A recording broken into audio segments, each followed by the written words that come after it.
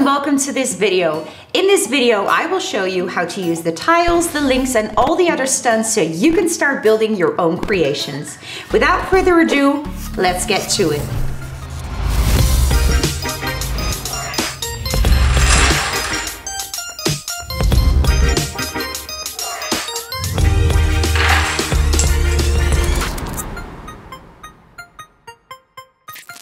The first thing you use when you start building is the tile.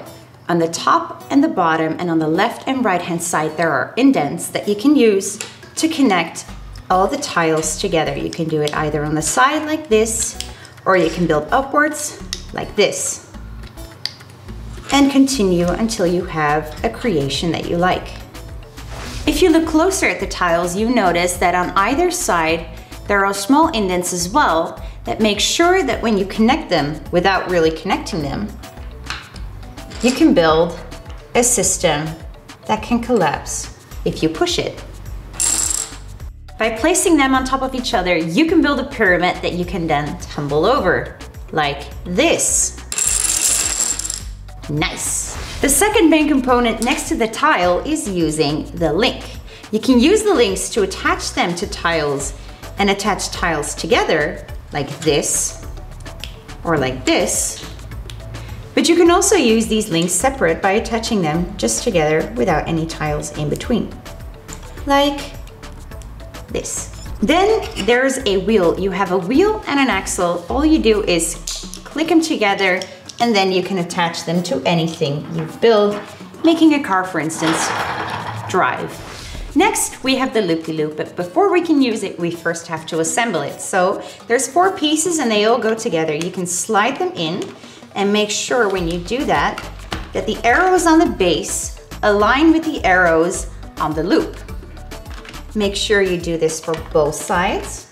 Attach them nice and sturdy, and in the middle, they connect, but make sure to use the brace so that it doesn't come apart. And then you can pull it back, put in the tile, and we're good to go. And now, let's take it for a spin. Nice. Next up, there's the cube. It goes both up, but also it can go sideways. Fun fact, you can move the lever any way that you need to. Now let's have a look at the splitter. It consists of the base, which can be triggered, and the hammers. And you can use the hammers, you can build them up as high as you want using tiles and links. And then when you're ready to go, you can trigger it, and it can trigger multiple domino tracks. Let's have a look. Now we're going to build a zipline. All you need are 2 of the bases with a suction cup that you can attach to a flat surface. You need the zipline that will span across on which the tile can go down, and you need a tile to send it down. So you attach it to the top side, then you attach it to the bottom side,